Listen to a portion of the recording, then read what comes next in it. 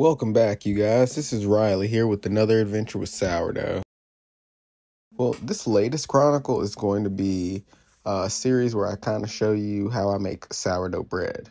And it's kind of going to be a bit more fast-paced to kind of see if that kind of helps with like the density of the material. Because I've started to notice that some people are not really tuning in to certain content, and I don't want to necessarily like make you have to watch an entire thing when I can condense the content properly and try to improve and make the videos better for you guys. So I'm gonna keep trying to make them short. I'm gonna try to make them better. I'm gonna try to cover more information. So if you guys have any insight, like, you guys have been great commenting about other aspects of my videos, so please let me know if there's anything else that I can do to improve in these processes.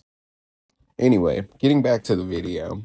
This video is just kind of showing you how to do the sourdough bread, just like initial loaf. And it's fairly easy. I'm going to put the recipe in the bio below, and on the screen, as you can see, I'm going to have like each step going through it as well.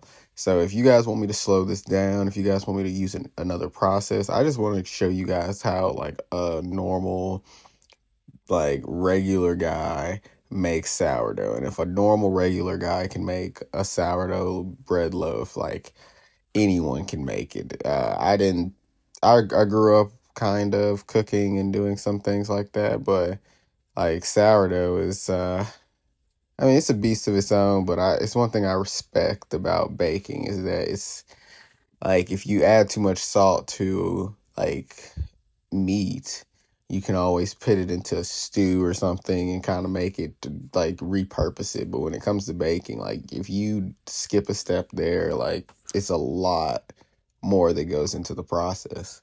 So I've always had a respect for sourdough, and I'm hoping that this video kind of helps you and shows you just how I did the process and how I kind of worked through it. So if you guys have any suggestions, if you guys have any questions, please let me know. I'm trying to just kind of try out different formats of videos just to see which ones you guys prefer.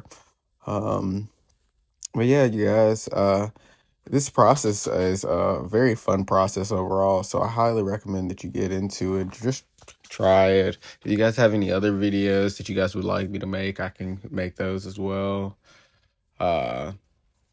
This process overall takes about maybe a day, maybe 2 days, and that's if you have like an active sourdough starter. But once you get acclimated to it, you can actually kind of go about it and try to like practice making better and better ones. That's the beauty of sourdough, is that it's so abundant that it almost is in your benefit to use it more. So you use it more, the better the product that it will be. I tried to make a heart here so that when it came out, it would come like when it was done baking, it would kind of look like a heart. But yeah, you guys, let me know if you guys have any other questions or if you need anything else in regards to this subject. Otherwise, you guys have a wonderful rest of your day, and I hope you guys really like this video, and I hope that it's satisfies some of your curiosity on the topic. Love you guys. Don't forget to like and subscribe and comment or even share with a friend.